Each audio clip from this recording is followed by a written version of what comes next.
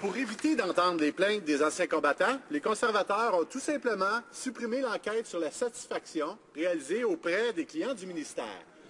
En 2010, le taux de satisfaction avait drastiquement chuté suite aux compressions et les conservateurs ont alors tout simplement cessé de sonder les anciens combattants. C'est ridicule.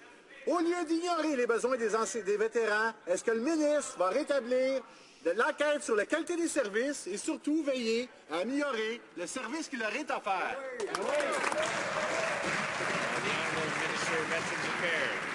Mr. Speaker, I'm very proud to be part of a government that in 2010 worked with Statistics Canada to create the Life After Service study that allows us to focus specifically with thousands of veterans on transition, leaving the Canadian Armed Forces and becoming veterans.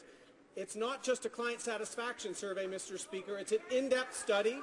I've already directed the department to do an increased focus on medically released veterans so we can get a better outcome for all of them after they leave their service to Canada. Stop it now.